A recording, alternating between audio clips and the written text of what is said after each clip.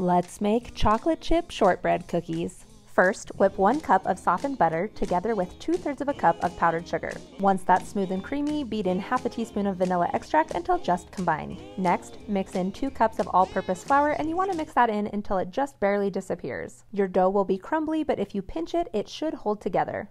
Stir in 3/4 of a cup of mini chocolate chips and then transfer your cookie dough to a gallon-sized resealable plastic bag. Compress it down and roll it out until it's a 1/4 inch thick, and then refrigerate for 1 to 2 hours until firm. Remove the dough from the plastic and then cut into equal-sized squares or rectangles. Bake on a parchment-lined baking sheet in a 325-degree oven for 18 to 20 minutes. Melt 8 ounces of chocolate wafers in a microwave and then dip your cooled cookies to cover about 1/3 or up to half of the cookie. Place your finished cookie on another parchment-lined baking sheet to harden. Then you, my friend, are ready to eat.